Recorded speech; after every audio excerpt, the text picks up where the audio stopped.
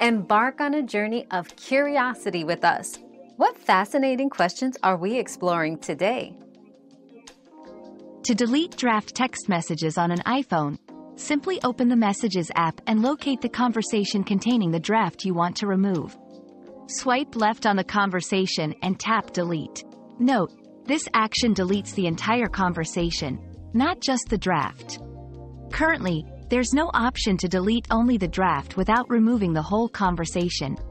Use this feature cautiously to avoid losing any important messages. Our quest for knowledge never ends. Thanks for being part of today's discovery.